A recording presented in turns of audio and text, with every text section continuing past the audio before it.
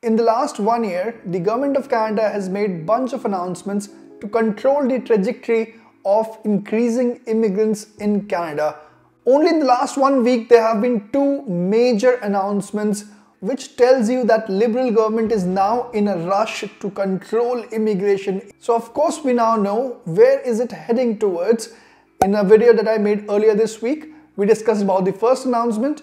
So in this video, we'll discuss about the second major announcement, what more can we expect for the temporary foreign workers and also for the permanent residents as well.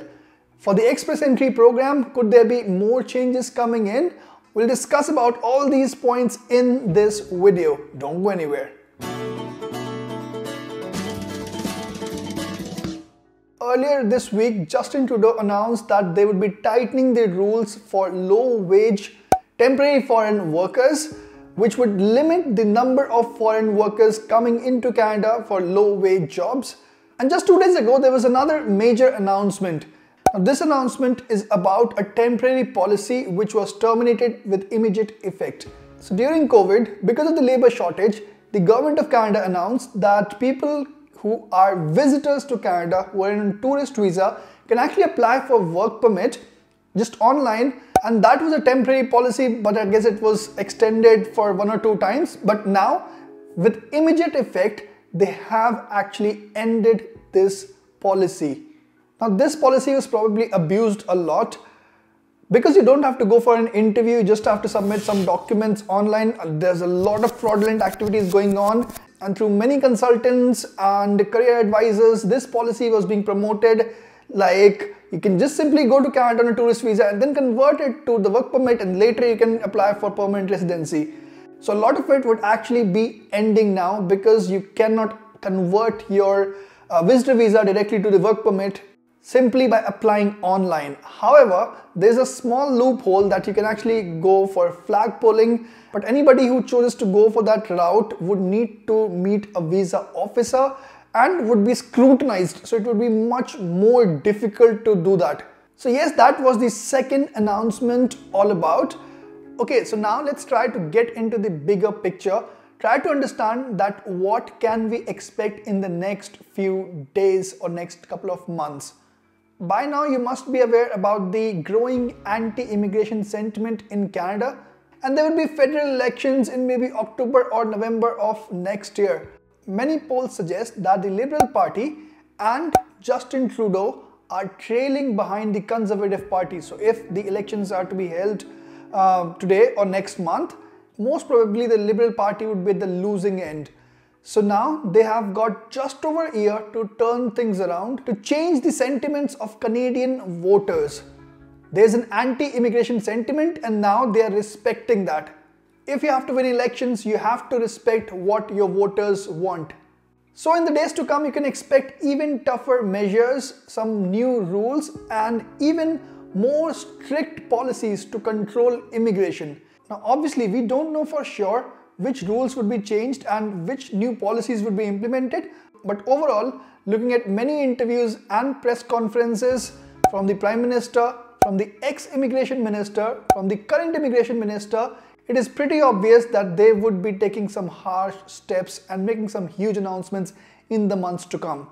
Let's start with the temporary foreign workers and then we'll talk about the permanent residents as well. Now earlier this week, Justin Trudeau announced about the low-wage temporary foreign workers, but later in the press conference, he also hinted that they are reviewing the high-wage temporary foreign workers as well.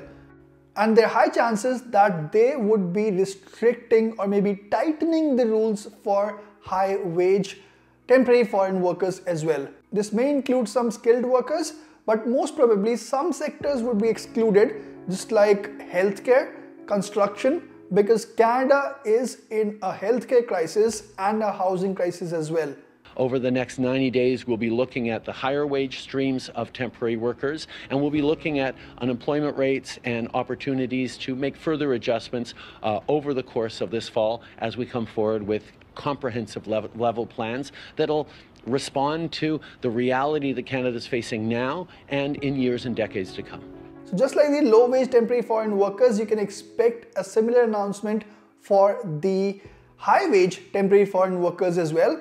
However, the specifics might be different, but overall the theme would be very similar, that they would somehow be tightening the rules and restricting the number of high-wage temporary foreign workers entering into Canada. In the fall of every year, probably in October or November, they do announce their immigration level plans for the next 3 years, which means that in 2024 they'll be announcing it for 25, 26 and 27. Usually it used to contain the quota, the numbers for permanent residents, but this time the immigration minister has hinted that they would include temporary foreign workers in there as well, which might mean that they could put some type of cap on the number of temporary foreign workers coming into Canada in next 3 years. This fall, we'll be presenting for the first time an immigration's levels plan that doesn't just talk about permanent residents, but also talks about temporary residents, whether it's foreign workers or others. And we're making sure that the entire package makes as much sense as possible for the needs of Canadians and for the needs of our economy. Okay, now talking about the permanent residents. As I told you about the immigration level plan coming into the fall of this year, probably in October or November. Usually since the last few years, we have seen that number increase every single year. So in the fall of 2023, they announced the target for 2024, 25 and 26. And this year, they will be announcing it for 25, 26 and 27. Almost every year, we have seen some increase in the targets that they would be admitting more and more permanent residents into the country. But this year, most probably you would see that numbers to go down. Now, of course, we would know the specifics later, but it is almost certain that they would actually reduce these numbers even for the next year, 2025. And by reducing the overall number and the immigration targets, they would try to win the sentiments and the hearts of Canadians once again. So for 2025 and 26, they've already announced the targets and most probably they will be lowering it down. Apart from that, you might see some other policies, maybe something about the region-specific draws. Now, of course, everybody knows that there are some famous hotspots. Most of the immigrants actually come and settle over there. So, for example, Toronto GTA is one, around Vancouver is the second, Calgary is the third. So what that does is that it overpopulates certain regions, but some other regions still are pretty empty. They might be conducting region-specific draws, which is very similar to the concept of PNPs, but would be very different because these would be the federal draws which might focus on certain communities, certain municipalities, or maybe certain region in the country so as to deflect people from settling in these immigrant hotspots and moving around in the country. So region-specific draws is something to look out for. We have been hearing a lot about this since last 1 or 2 years, but it really hasn't come to fruition. This may be the right time to implement this policy as well. And lastly, for CEC candidates, this might actually turn out to be a good news for the CEC candidates because they might not want to get new people into the country and increase the population even more, but rather utilize everyone who's already in the country. If you have a good score, which is above 500, you most probably would have better communication skills, a lot of work experience and the required skills so that you can contribute to the growth of the country and the economy. So you might see more CEC draws in the days to come and maybe some policies which do favor CEC draws, and all those candidates were already in Canada looking to get their permanent residency instead of getting more people from outside and settling here. Okay guys, so the message is pretty clear. All in all, they'll be tightening the rules around immigration so as to limit the number of immigrants in the country.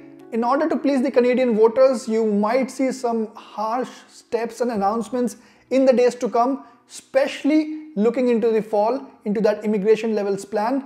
So if you're thinking of moving to Canada, maybe this video can help you understand the situation and the future of immigration. Thanks a lot for watching this video. If you have any comments, any feedback, please put it down in the comment section below. If you haven't subscribed to the channel yet, please click the subscribe button before moving on to the next video. See you in the next one.